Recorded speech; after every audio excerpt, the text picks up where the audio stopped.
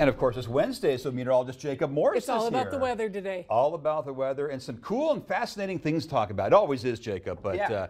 this is really cool. This winter we've had a lot of frosty scenes because of a lot of foggy nights. And there's a difference in those frosty scenes between hoarfrost and rime ice. It's a very subtle difference, but we'll go over that here during Morse Code of Weather. We've gotten lots of photos submitted to skyspyphotos.com of that rime ice. Happens on foggy nights. That's a key distinction here. And it can be kind of wind blown here on one side of an object and be a little bit more of that needle-like structure, whereas hoarfrost occurs on clearer and calmer nights.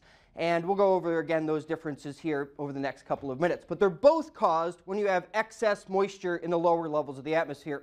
It happens when you deposit the ice crystals on objects, usually smaller items that are freely exposed to the air, like a tree branch, plants, wires, power poles. They're both very visually similar here, so there's some very subtle differences. Hoarfrost happens on clear and calm nights, so there's no fog present.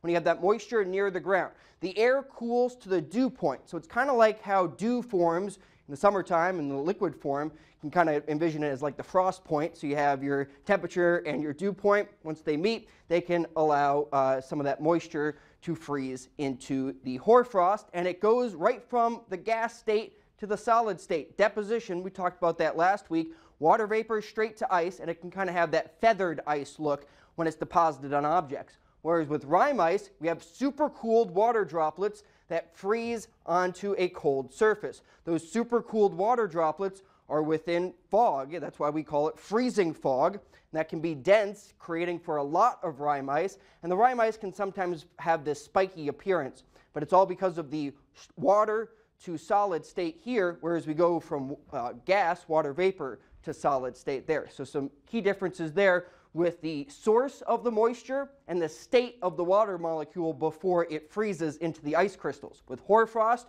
we go from the gas, the water vapor, through the process of deposition into the solid ice crystals, similar to dew formation. Whereas with rime ice, we have those liquid, very tiny supercooled water droplets in fog that we can see, whereas water vapor, the gas, is invisible. So the liquid supercooled droplets in freezing fog form that solid ice crystals. They freeze on contact with objects.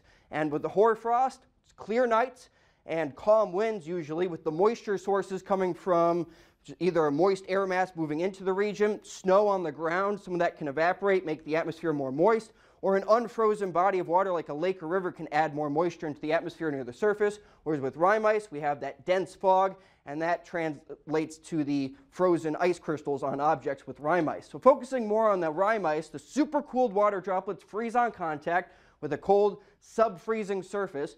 So these millions of water droplets in fog are so tiny that they can stay liquid well below the freezing point, all the way down to minus 40 degrees in some cases in that liquid form before they freeze, and the impact with a surface that's below freezing, that causes the droplet to turn into ice.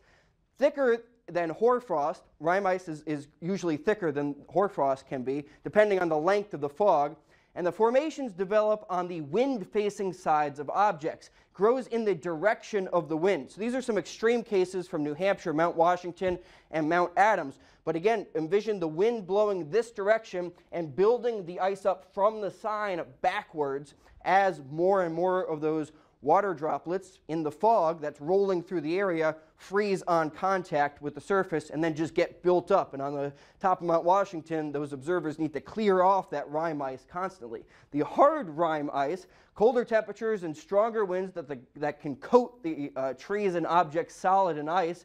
And this was a photo submitted to Sky Spy Photos of this tree just covered in all of that rime ice, very thick in nature. Whereas soft rime ice, you have winds that are light, and it creates kind of this more needle-like structure that can be pretty picturesque as well. So kind of summing it all up here, hoarfrost versus rime ice. I think a lot of people confuse hoarfrost for rime ice or vice versa. Rime ice might not be as well known, but a lot of times it's the rime ice that forms because we have the foggy nights, you have that freezing fog, and you get the ice crystals to form from the water droplets. Whereas the hoarfrost, you need the cold and clear nights with the ice crystals forming just from the invisible water vapor gas around us. So interesting, subtle differences between the two, but they both create those beautiful scenes that can really create for some photogenic scenes on a cold night around here.